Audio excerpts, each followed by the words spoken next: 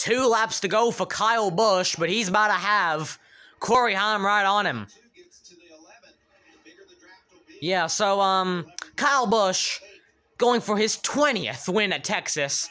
That's his combined win total in the, when it comes to his wins at Texas Motor Speedway.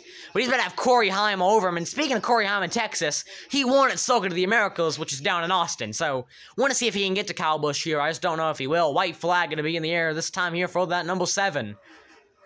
Of course, Busch has 5 races a year, and this is his 4th, if I'm correct. And I just don't think Himes can get him. Himes trying, and he's going to go up to the middle there. We're going to see. Down the backstretch we go. Heim, he might have I think he might have a run. Yeah, he has a run here down the back. Now Heim going to try to shoot to the bottom, and I just do not think it's going to be enough. Off the final corner, it's not going to be enough for Corey Heim. Kyle Busch is going to win his 6th race in the Craftsman Truck Series here at Texas. Well, 6th win at Texas. But anyway, Kyle Busch wins here at Texas.